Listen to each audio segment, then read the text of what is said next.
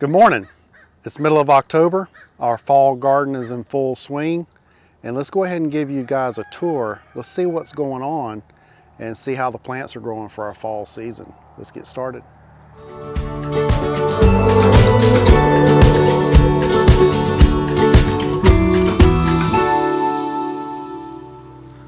All right, so I was given a cutting of cassava and I stuck the cutting in our raised bed, and as you can see, this cassava has absolutely taken over our raised bed. A lot of people don't know what cassava is. Cassava is a root crop. It'll have a nice big long root system. You can cut that up and it's a starch just like a potato, and you can treat it almost just like a potato. A little bit more fiber into it. So we're probably going to chop those up and turn those into some type of a potato type chip, or maybe even try playing around for a cassava type flour. But this will be the last year that we try to raise cassava in the raised bed garden, because it grows like crazy. Now, we've cleared out everything from the summer. We've put in some spinach over here, and I put in a little bit of lettuces. Nope, no lettuces in this garden, just spinach. And spinach is just starting to come up. I got some bok choy that's self-seeded from our plant that we had here over the summer. I got a bed that is right here. This will be for future lettuces. We don't have anything planted in it yet. For later on in the season, as our other lettuces mature, we can come back in here and put lettuce in. Some peppers coming over here. I got some cilantro that is seeded right there. Our peppers didn't do so good this year. I guess I just didn't pay much attention to them and get them going like I normally do. Our peppers usually do really good, but this year was a flop on the peppers. We'll have to make some adjustments and do better with our peppers next year. Nothing in this bed over here. We got this reserved for future plantings. Now, over here, we've got cabbage lopers. These things are just horrible in the garden. They will decimate any kind of cole plant. We got purple cabbages. We've got our hybrid type of broccolis. I can't remember the variety that we went with. If it comes to me, I'll tell you in a minute, but these are also hybrid type purple cabbages. I tried the heirloom varieties. They didn't seem to work for us. They didn't want to grow. They had little small purple heads of cabbage. And so we went with a hybrid this year and try to get some better looking cabbages out of it. These cabbage lopers are tearing me up over here. There's 3 of them right there. I'll put some BT on there and get those things under control. But we went with purple cabbage, broccoli, purple cabbage, broccoli. Gives it a real nice aesthetic look. Breaks it up. Planted our plants 2 foot apart, give them plenty of room to grow. And this is the first year we've done broccoli and cabbage in the border beds, and they seem to be doing really well. We typically put them over in our little raised bed systems. Now, a lot of people that haven't been watching us don't know that I haven't planted Tabasco peppers in this garden from seed ever. We planted one plant when we first moved here, and it has self-seeded every year somewhere since. 5 years ago, we planted one plant, and it has self-seeded ever since. Underneath our Tabasco peppers, we've got some rutabagas. I need to get in here and thin those out. They're coming up good. This bed over here, we have a row of mustard and a row of turnips, and then a row of Japanese turnips that was given to me by a friend. They're looking good. I got to get in there and thin them out. Over here we have a tactical gardening cat on the patrol for any kind of rodents. Good morning, turnip seed. We got delicata squash. I planted a late variety, or a late planting of delicata. That's finishing up. I gotta get out here and harvest all these, but I got some nice delicata on here.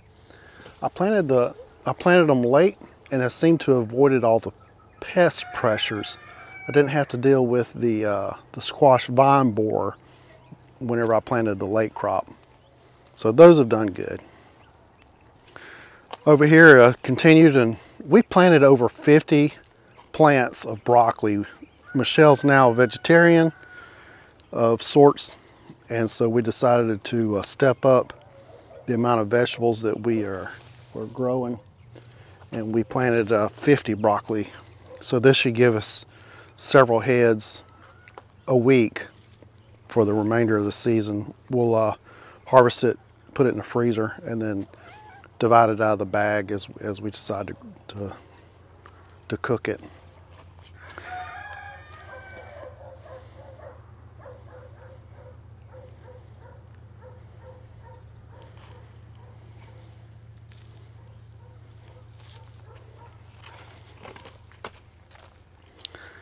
Now this raised bed, we've got carrots growing in one row here, and then a row of beets, and then some radishes growing right in there.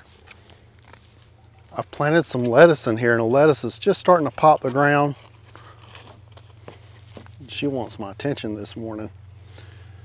And I think I'm gonna have to come back and replant the lettuce. Lettuce didn't come up very well in here. Now, we went to visit my friend Marty last week over at Shuckleberry Farms, and I got these really nice plants from them. I got an ice cream banana, and people don't know that this one tastes just like vanilla ice cream. So that's why it's called ice cream banana. This citrus tree here is Gold Nugget. Bob, one of my real good friends, Bob, said, "Man, have you tried the Gold Nugget?" I was like, "No, I've never have." He said, "Go over to Whole Market or Whole Foods and get their Gold Nugget." And I tried it, and I was like, "Man, that's just a great tasting citrus." So I contacted Marty, and he has hooked me up with 2 really nice trees. And then while I was there, we decided to get some more avocado. And so I've got Brogden avocado, which isn't very cold hardy here. So we're going to really protect Brogden. And then over here, I have let me tell you about this one. This plant, every southern gardener that lives in like a zone 8 needs this one. This is called a short cycle banana. Cocopo. This one little short banana should have bananas on it next year. It's 90 days from the time it blooms to the time you harvest banana. And I didn't know this, but Marty has told me that a normal banana tree, when it blooms, it takes 120 days to harvest the bananas off of it.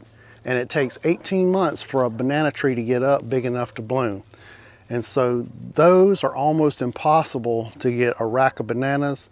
We've got some on there. I don't think they're going to make it just because we didn't have 128 days from the time it bloomed to the time of our first freeze.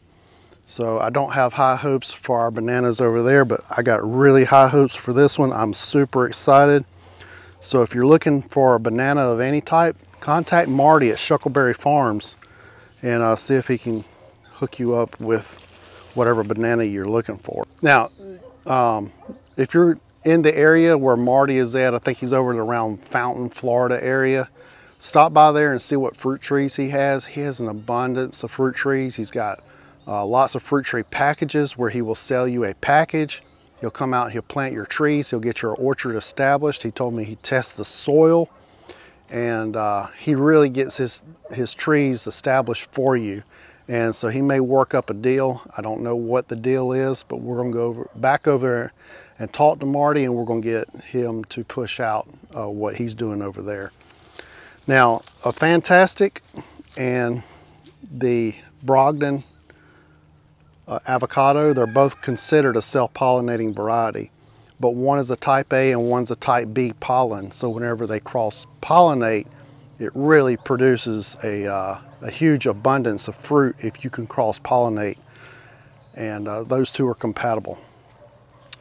Now, looking back over there at the cat, right next to the cat is my onions. We're going to get ready to start planting the onions out real soon, and we're gonna let the onions grow through the winter. I've got a tray of 50 over there, and we harvested so many onions last year, we don't need another 200 onions in the ground, so we're only gonna do 50 to help subsidize what we've already got in the freezer. Now the onions, 2 years ago, we planted onions in this bed over here, and some of the onions didn't make very well. So we took those little small onions and just kind of threw them in the corner of the raised bed. Well, last year they came back, they produced nice size onions, and then since onions are a biennial, they bloomed. So last fall, or this past summer, after they bloomed, I harvested the seeds, and I have replanted those seeds into the tray, and I'm excited to see how those onions are going to do here, since they're kind of climatized to where we are. And I got really high hopes for how the onions are going to turn out and perform for us. All right, guys, that's going to wrap it up for this garden tour. No, it's not. We got other things to talk about. We've got a bed of cauliflower over here, another hybrid variety called Twister. Right in the middle is a bok choy that's self-seeded out of our raised bed. And man, that bok choy is looking great. And I got one over in that corner over there too. But the hybrid cauliflower is looking better than any other cauliflower I've planted in the past. Another self-seeded Tabasco pepper is just absolutely loaded up. I'm gonna try fermenting some of those this year and making our own Tabasco type sauce. Over here, looks like in a couple of days I'm gonna be losing my tomatoes. But we got Bella Rosa right down the bottom. That thing is looking good.